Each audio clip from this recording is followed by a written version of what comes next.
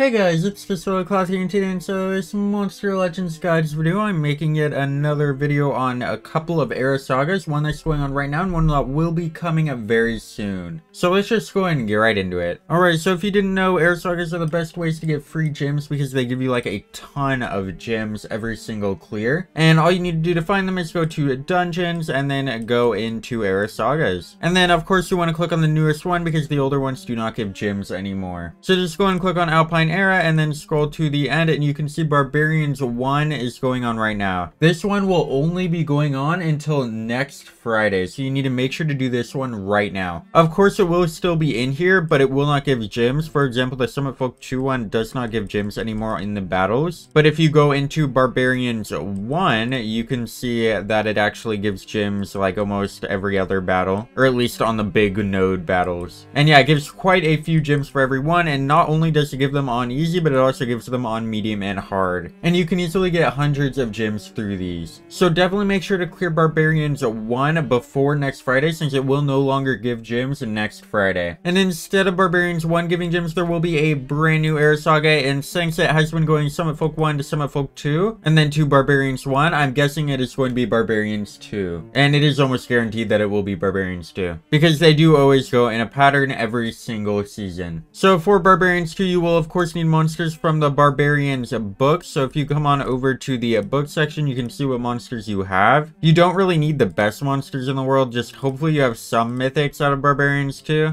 You don't need like the best monsters in the world, just hopefully you have some mythics out of the Barbarians book, and maybe even Kalak Rageskin if you ended up getting him out of the Conjuring, but it is definitely not necessary to have Kalak Rageskin. So just try to get some monsters out of Barbarians 2. There is a brand new breeding event starting the day this video comes out, so go ahead and check on that one. The way you can check if they're in the book is just clicking on them, and then you will see the emblem here if they're in the book. None of these monsters are in the book, so I can't really show that, but there will probably be some monsters in the book at some point instead of breeding events, and breeding events are the best ways to get monsters out of books. So definitely make sure to check the current breeding event going on when this video comes out, or whenever you're watching this video, to see if there are any monsters in the Barbarians book. And then of course you can take them on into the dungeon by going into Era Sagas and then going into Alpine Era, and then Barbarians 1 is the one that you need to do right now before it ends. So yeah, that is pretty much all you need to know about these era sagas. Make sure to do Barbarians 1 before next Friday because of course it will not give gems by then. And then you can also go and get a free ancestral relic, which is amazing. Definitely do that. Yeah, that's gonna be it for this one. Let me know down in the comments if you guys are going to be doing these Barbarians era sagas, and if you have already done this one, and if not, definitely make sure to get that done, and I'll see you guys in the next one. Over to like, share, and subscribe. Goodbye.